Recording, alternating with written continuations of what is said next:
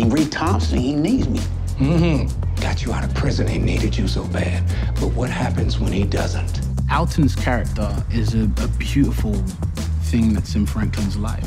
Yes, his dad, but it's also, in some way, this season unraveling as his mentor. Someone who's been through what he's been through, someone who's seen and experienced the things that he's going through. And before, Franklin wasn't hearing any of it. Season 1 and 2, he was just a drunkard who he didn't want anything to do with. But now, this season, we're gonna see that Franklin and Alton, their bond is definitely getting closer. You know, from a character standpoint, we were really excited about the possibility of Alton starting to come into his own, right? And Franklin starting to get closer to him and therefore starting to understand a little more about his father. But at the heart of it, he wants similar things to what Alton wanted when he joined the Panthers, right? He felt marginalized, he was angry, he wanted to take back some power and find a way to lift up the Black community. And these two men who have gone at it so much over the course of our show find that they're probably more similar than they ever would have realized. The correlation between the Black Panther Party and Franklin's position right now, working with the CIA, is something that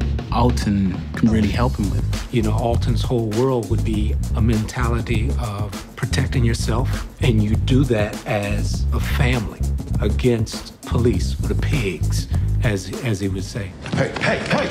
Evening, Andre. Franklin? Everything all right? Alton is essentially a compass in the show for Franklin, for Sissy. It's hard to see Alton having been through his hell. You live in this community and you see how our people are being degraded by this new thing that we understand to be crack. It's eating us up. This story holds weight for me in a different way. I have friends till this day that are still affected by what happened back then. My hometown in particular has never recovered.